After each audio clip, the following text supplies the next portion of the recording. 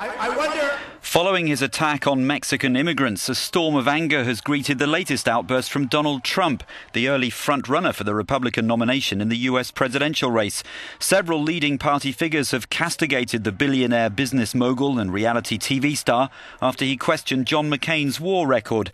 The senator was held prisoner in Vietnam for 5.5 years and repeatedly tortured. He's a war hero because he was captured. I like people that weren't captured, okay? I hate to tell you.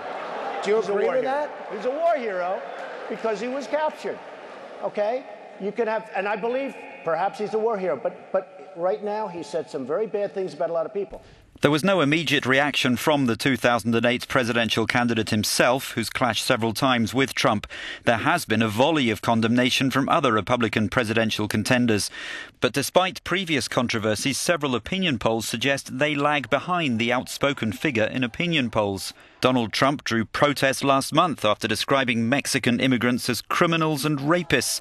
McCain accused the mogul of having fired up the crazies. The people!